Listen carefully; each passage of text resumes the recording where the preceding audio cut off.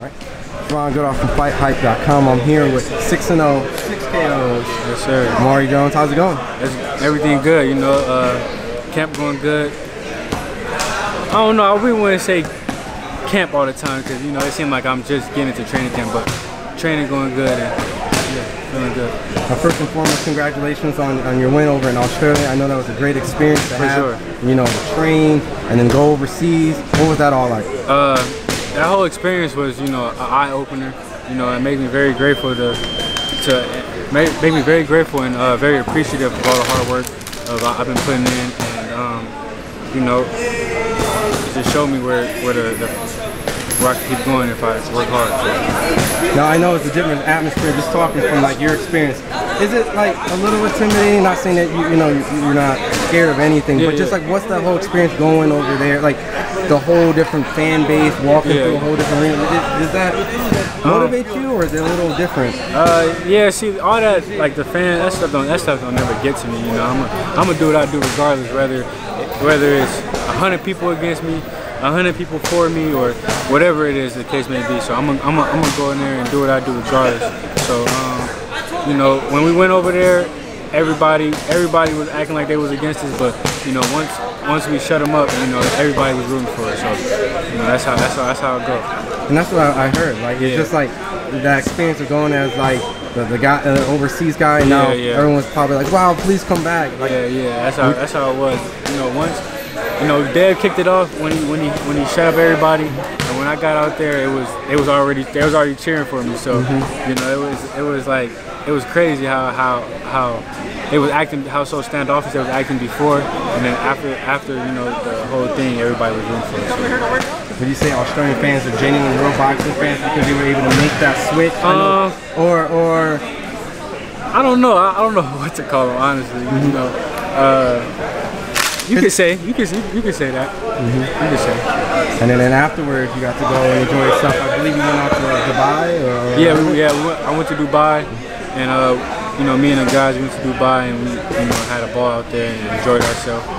You know, and like I said, enjoyed the fruits of our labor. And that experience, I'm sure that was great as well. Yeah, having of course. A good time. What's it like over there? Because you know, not everyone gets to have the opportunity going.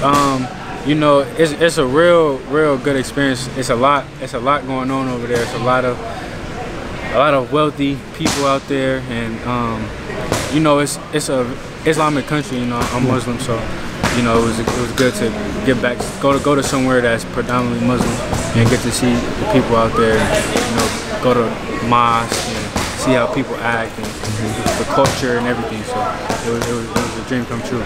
That's actually a place that I dream of going. I dreamt of going before I went. So. Yeah, you guys look like you had a ball. Yeah, and now right after that, you came back in the gym. Yeah. You and Dev already back in training camp. You already got a fight coming up in Sacramento August 5th. Can you talk a little bit about it? You got some sparring in today. You're looking great. Thank you. Yeah, I'm fighting August 5th in Sacramento. It's about an hour away, hour and a half away from my hometown. I have a lot of fans there, and everybody's starting to see that I'm really the truth. You know, everybody at home knew, but everybody, you know, more and more people are starting to see I'm really the truth, and I'm gonna keep putting on these good performances and putting on good shows for the fans, and you know, keep improving. Now I know this is like obviously the cliche line that everyone obviously wants to get everyone, you know, knocked out, and of course if you get the knock, do you one day hope the fight maybe go the distance or get a little bit more? Well, you know, we don't get paid for overtime. Of course. So but you're getting everybody out. You know, I wonder if you want a little bit more time in the ring. Or? I mean, if they get out of there, they get out of there. I don't want nobody in there that's not supposed to be with me.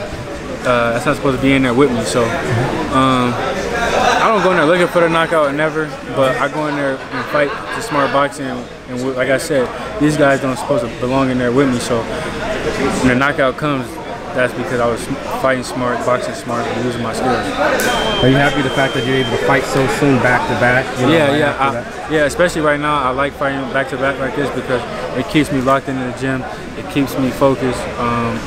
You know, and it keeps me active. I love being in the gym. I love fighting. So when I'm fighting back to back like this, it's only, you know, it keeps me dialed in. Now, not looking past your opponent, but potentially the fact that after this fight, You know, it was awesome seeing the fact that you and Devin were on the card together recently. For sure. We don't know where, you know, Devin's fight is going to be. Maybe Kambosos rematch or things like that. Would you go back to Australia? Is that, or do you think that probably won't happen because of how dominant you guys might fight somewhere else? Yeah, if we have to go back, you know, so be it. I ain't turning down nothing but my collar, you know what I'm saying? So if we gotta go back, we gotta go back.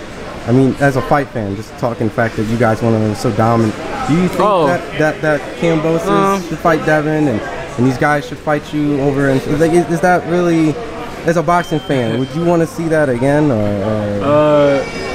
Or I heard it's easy money, just why not come over there and get some of that? Yeah, I mean, you taking another trip back to the bank, man, you know, so, you know, I don't know, Dev gonna do what he do, so. And you're gonna do what you're gonna do, of course? Yeah, of course, so.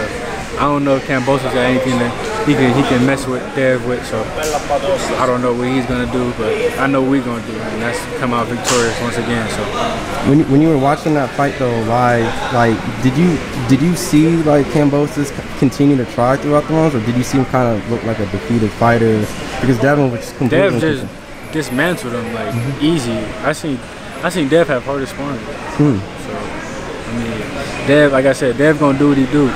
Regardless of who in there, he'll do that to anybody. I mean, now I'm sure that in sparring or even fights or amateurs, like you've had rematches or you know. Yeah, for sure. How do you, like, when you approach a person for a second time, is it easier or is it harder? Do you think what they're gonna do will come to, or do you think they're gonna change the plan? Like, how do you prepare for them?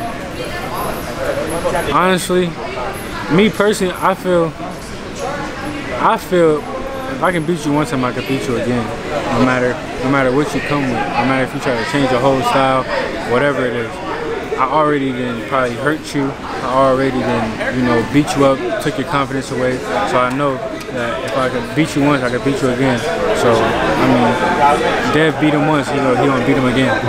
Does your approach go into it? Like, do you feel more confidence, or do you just stay neutral? Because of course I'm more confident, but you don't want to go too overconfident because then you might actually, you know, run into some or, you know, underestimate what he's coming with, because you also have to remember that he's coming with vengeance. So, you know, I mean, you go in there with the same mentality as you did the first time, but you just know that thought always in the back of your head is, I already got you one time, and you're gonna try extra hard this time to try to get back. So, I mean, he's not gonna be able to do anything.